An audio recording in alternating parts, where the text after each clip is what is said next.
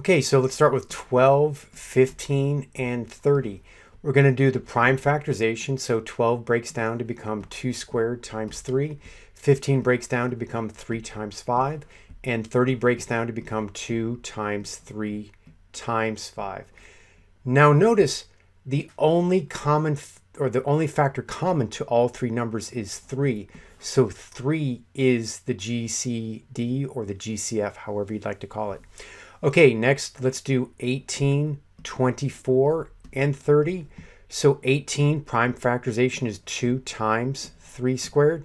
24, the prime factorization is 2 cubed times 3.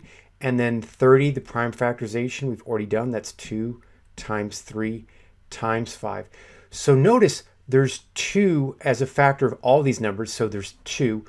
We use the smallest power of 2 found in all three of these, so that would be 2 to the first. And then let's go for another factor. Oh, 3 is a factor common to all three numbers, so we use that. Notice 5 is only common to 30, so we don't use that 5. So we should do 2 times 3, which is 6, which is the GCF of these three numbers, 18, 24, and 30.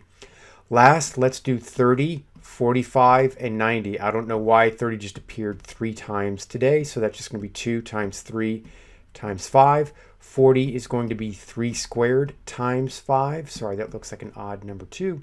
And then 90 is 2 times 3 squared times 5. So notice for 2's, 2 isn't common to 45, so 2 will not be part of this. Let's look at 3. There's a 3 common to all three numbers. Again, we use the lowest power that's common to all, so it's 3 to the first power as found in 30. And then next, let's look at 5.